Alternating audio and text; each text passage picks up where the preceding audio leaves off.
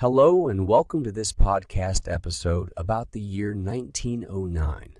This year was a significant time in history, with many important events and milestones taking place around the world. Let's start with some of the major news stories of 1909. In January, explorer Ernest Shackleton and his team reached the furthest point south on their expedition to Antarctica.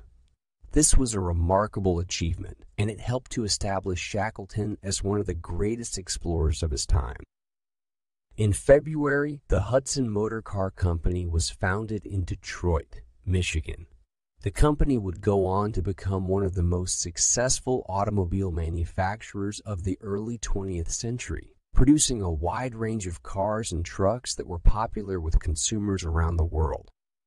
In March, the National Association for the Advancement of Colored People, NAACP, was founded in the United States. This organization was dedicated to promoting equal rights for African Americans and fighting against racism and discrimination in all forms. The NAACP would go on to play a pivotal role in the civil rights movement in the decades to come. In April, the first Woolworth store was opened in New York City.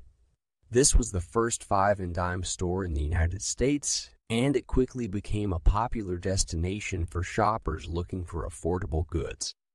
In June, the first cross-country automobile race was held in the United States. The race covered a distance of 3,400 miles from New York City to Seattle, Washington, and it was won by George Schuster driving a Thomas Flyer car. In July, French aviator Louis Blériot became the first person to fly across the English Channel. Blériot piloted his own aircraft, a monoplane from Calais in France to Dover in England, covering a distance of 22 miles in just over 36 minutes. In October, the Imperial Russian Army took over the city of Tiflis, now known as Tbilisi, in Georgia. This event, known as the Tiflis bank robbery, was a violent clash between Russian revolutionaries and the Russian authorities.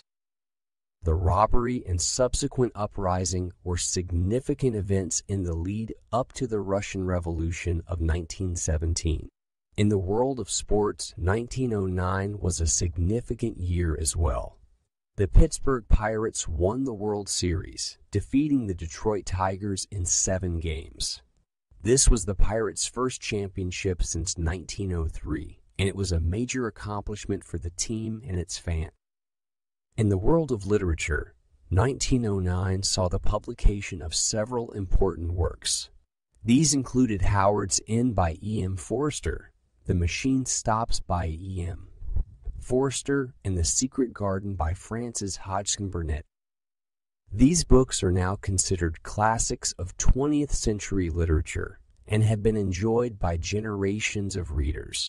In the world of science, 1909 was a significant year as well. American physicist Robert Millikan measured the charge of an electron for the first time, using an experiment known as the oil drop experiment. This breakthrough helped to confirm the existence of electrons and paved the way for many important advances in physics and electronics. In conclusion, the year 1909 was a time of great change and progress in many areas of human endeavor. From the founding of the NAACP to the first cross-country automobile race. From Louis Blériot's historic flight across the English Channel to the publication of classic works of literature, this year was full of important events and developments that helped to shape the world we live in today. Thank you for listening to this podcast, and we hope you have enjoyed learning about the year 1909.